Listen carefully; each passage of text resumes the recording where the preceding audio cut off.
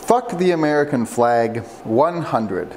It has become a symbol of domestic terrorism and an out-of-control police culture in America.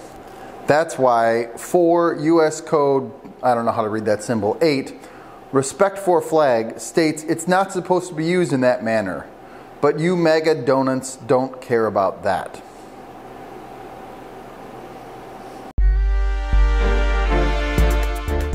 Hey everyone, Dylan Schumacher, Citadel Defense. And you know how when you're in the boys chat and you send things to each other just to rile each other up? Well, this is a case of that. So I came across this tweet because one of my boys sent it to me just to rile us all up. And I don't know who the tweet author is, don't really care. It made me think of the fact, and kind of had a minor revelation. And to you, this might not be a revelation. You might be like, well, duh, Dylan, like I knew that. However, as I was reflecting on the absolute abhorrent nature of this tweet, where the symbol of our nation is now a terrorist symbol, according to this author, which is preposterous on a variety of levels that we're not going to go into.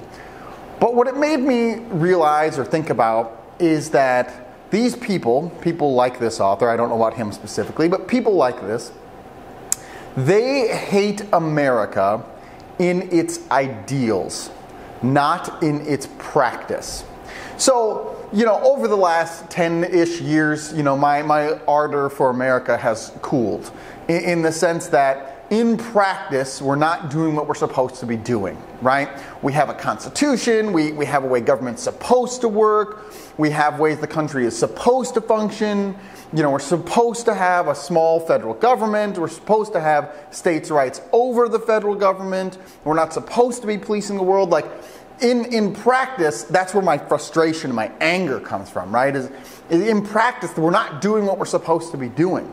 And I can understand, I can relate to how anybody would have frustrations with America in practice, right? If you want to get into the race game and say, oh, it's frustrating that America is racist in practice, that there's systemic injustice and all this kind of thing. We can talk about what happens in practice, right? We can have a conversation about that.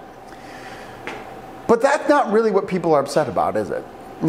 People like this are upset about America in its ideals. If everything in America was following the Constitution as the country is laid out perfectly, and if everything was in perfect harmony of how the country was originally designed to be, these people would not be less upset. They would be more upset because they hate the ideals of America. They hate American ideals. They don't want America in its idyllic form or at all. They want a new country. They want a different country. They're not interested in trying to, take America back to what it should be, or the ideas of hard work paying off, or the ideas of freedom and liberty and individual conscience. Like, they don't care about any of that.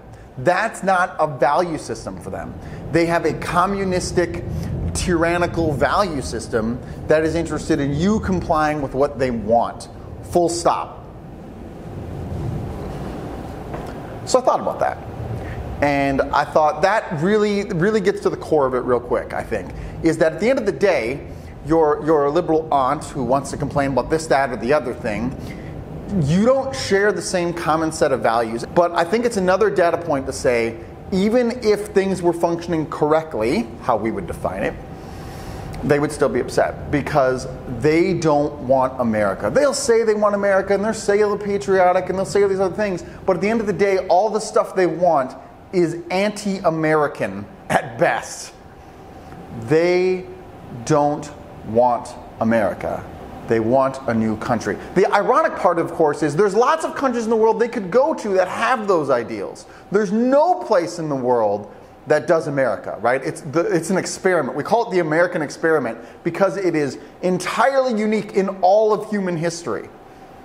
But they don't want the experiment. They just want to go be like the nations. They want to go be like the other countries.